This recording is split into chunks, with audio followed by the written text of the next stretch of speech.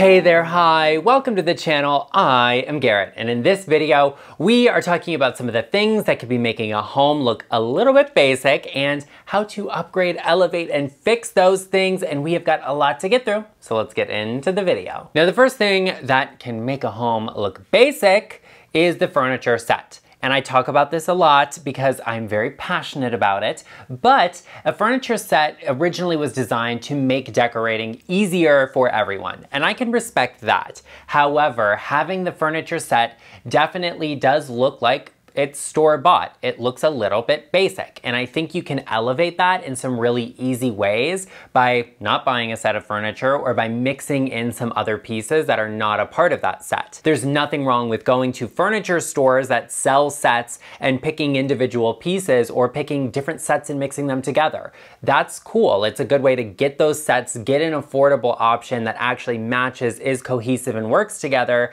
but you can layer some other pieces in that have a lot of character. And do not forget about mixing in some soft goods and some decor that are just different, that have a little bit of that personality infused into them. Because at the end of the day, furniture sets are made to be impersonal so that they can sell them to a broad range of people. And that's not what you want to be. That's not what your home is. It's not where everybody else lives. It's where you live, and it should reflect you, your family, your lifestyle, and your needs. Now, the next thing that definitely makes a home look a little bit basic is the gaudy glam decor. There's nothing wrong with glam, and I love that because I'm pretty glamorous myself, but that's not the point. A part of the issue with glam was also that things were just not great quality or not well designed. Like, we saw tufted sofas with the crystal buttons. That doesn't look comfortable to me. It doesn't look long lasting. And we also saw a lot of that like fake rhinestone vibe where it's literally just plastic with some silver painted on the back of it. That's not what you want in your space. If you are interested in glam, if you have it and you want to transition into something that's just a little bit more sophisticated, look at Hollywood Regency styles, mixing silver and gold, mixing gray and creams. That's very elegant, and it's something different that we don't always see. You can take those glam pieces you have and work them into a different style to upgrade, to elevate a little bit without it looking basic, and not so much like we know who you were following at the time and we all know who that is and you did the same thing they did, or you went to this store and you bought that set because everybody had it and everything. I get it, I respect it, but if you want to elevate and upgrade it, it's actually pretty easy to do just following those simple steps. Now, the next thing that can make a home look a little bit basic is when you are decorating your home to look like a catalog. I get all of the catalogs, I see them, I know what the decor is, what's out there, and what the style is. But if you just look at those and say, I want to live in a house like that, it's going to look like a catalog. They're intended to sell products, and it looks generic to sell to more people. And I can respect that from a business perspective. I love that for them. But in your home, you want it to feel like you. So don't just think you need to buy everything from a catalog, or if you don't buy everything from this store, it's not good or luxurious or expensive or whatever. Take the time to build your personal style into what you are seeing. Take inspiration from those catalogs. That's what they're there for, and infuse that into your house. Maybe it's a color scheme, maybe it's a shape or a piece of artwork, a specific style. You can incorporate that into your space without it feeling generic or like you saw it out of a catalog and it doesn't have much personality because in that catalog they didn't have family photos that you should have, but you don't because it's not in the catalog. It's an entire thing. Focus on you, your personal style, and your life, and what works best for you. Catalogs are meant to be generic. And unlike on this channel, you are not generic to me. You are not from a catalog. You are not just a commodity on this channel. We are a family. So be sure you join our family and you take a moment to hit the subscribe button and turn on the bell notification to get notified every time I upload. And I know, I hear you, I read the comments, I see it all, and everyone wants to know, where is the precious baby Albert? So let's go get him. Oh, there he is. Are you here to see everyone, or are they here to see you? Now, many of you will know Albert is 17, so not much excites him outside of his dinner. He tries his best, and he definitely loves a good snuggle and a cuddle. Oh yes, Albert, you're definitely a cuddly little pup, aren't you? Okay, baby, we're gonna let you go, and we're gonna let you find those bully boys, all right? Now, the next thing that can definitely make a home feel basic are the bedding sets. Now, I love luxurious bedding. I think it's beautiful, it's gorgeous, it's relaxing and comfortable, and that's what I need in my life. But the basic sets of bedding that you get at the department store do not give you that. They are giving me polyester. It's not the vibe you want. We want luxurious bedding. So do not look for those patterned bedding sets where you get, the comforter and the pillow that matches, and you get the sheets and the extra pillowcases all in one package. You know what I mean, like the plastic zip up packages that have all of it. We don't want that. We want to steer clear of it. I would recommend that you actually look to hotel bedding for inspiration. While I don't want you to just look at a hotel and say, I want to live like this and my house should look like it, I think hotels actually do a really good job at selecting very elevated and luxurious bedding. They usually will use two different tones that are slightly different, like a white and a cream. If you don't like white sheets, which I don't know why you wouldn't, but if you don't, and maybe you say, Garrett, I like black sheets, mix black and gray. I'd also recommend you look at mixing different textures. Maybe you go for a cotton sateen for your sheets, and I actually have a cashmere duvet cover for my bed, but maybe you opt for linen or something like that, because you are now layering together and you're building on what is on your bedding as opposed to just buying a generic set.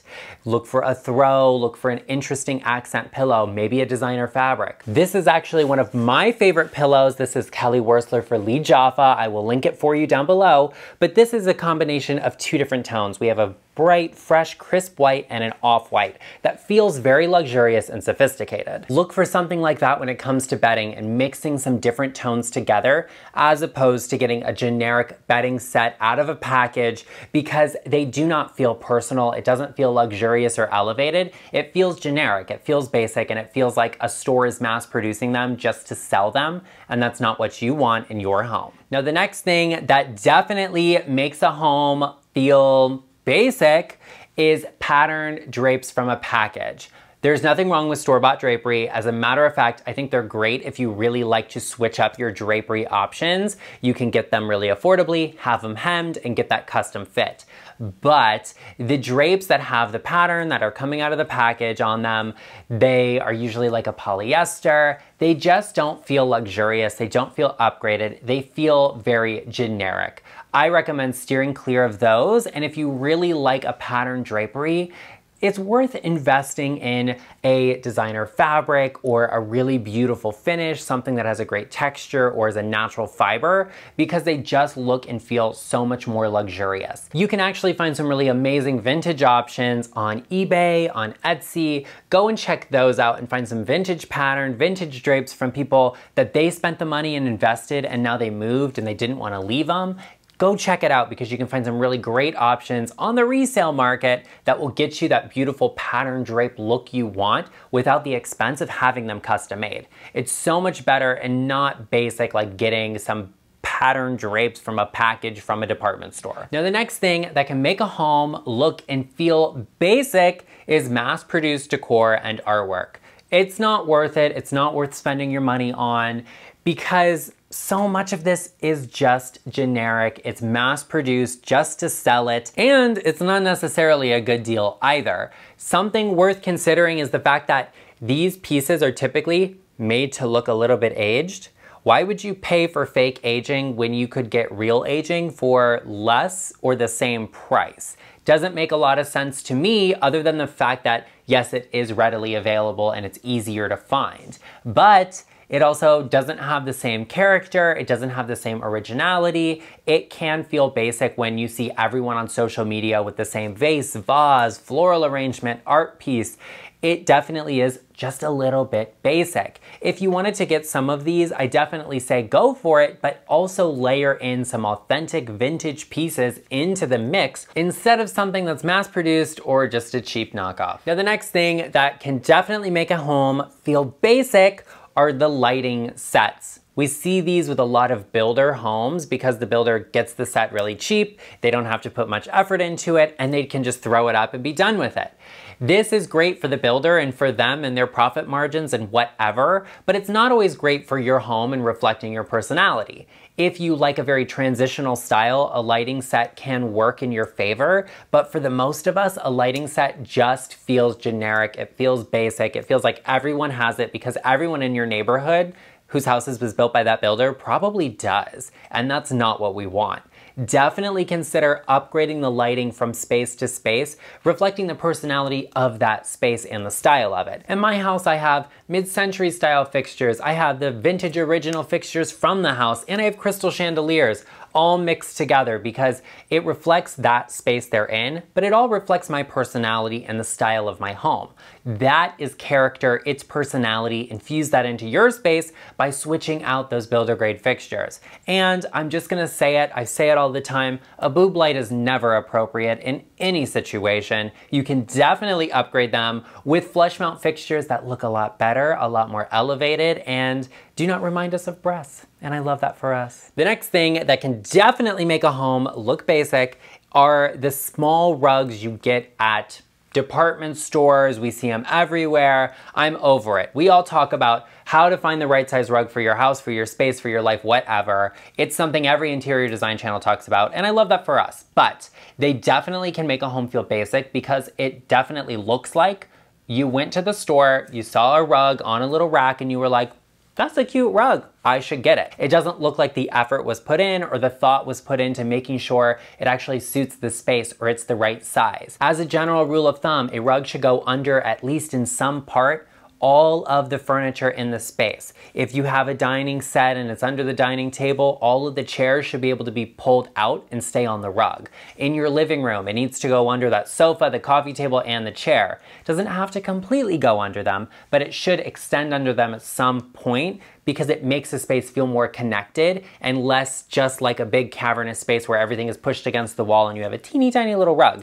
It looks basic. It doesn't look like you took the time and thought it out. You put the effort into it. Now, the next thing that can definitely make your home look a little bit basic is one that might trigger some people. That is the pampas grass. I don't like pampas grass. I've made it clear I'm not the biggest fan of it. However, I think there's a time and a place for it, and I know some of you are pampas lovers, and I love that for you. If you like the pampas grass, mix it into a dried floral arrangement. That way you get the texture, you get the look and the feel and the visual aspect that pampas brings you, but you also are getting a floral arrangement that's interesting, it's different, and you can have fun arranging it. I love that. Pampas was huge a few years ago and everybody loved it. They jumped on the train. This is like, I don't like pampas grass. I think we can do better than just dead grass. I think mixing an arrangement together of dried florals can look so much more beautiful. Get some dried lavender, get some other dried plants or branches or whatever and mix them together and get a real beautiful arrangement in your space. Now, the next thing that can make a home look basic is going to trigger people. That's fine. It is the backwards books. You all know I'm not a person that just loves decor for the sake of it, and that is what the backwards books are. They do, because you're clearly not reading the book because it's backwards. And maybe you read a book once and you're done with it, and that's fine. Maybe you bought vintage books, that's also fine. But the backward book can just be generic and it looks like decor for the sake of it. There are lots of things you can do instead of that. If you like the color scheme of books, you don't have to organize everything via the Dewey Decimal System. You can mix it together and have what you like in your space. That's fine and that's great.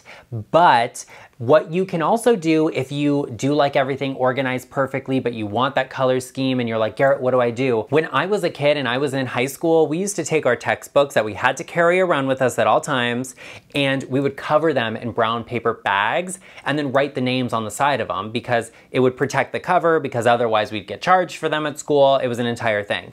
But that's an idea you can take into your space. You can get wallpaper samples and wrap books in them and then get a little printer, one of those label makers, and write the name of the book on the side of it. If you want the color scheme, you can do that, and then you can actually see what the book is. Or if you've got great handwriting, letter it yourself.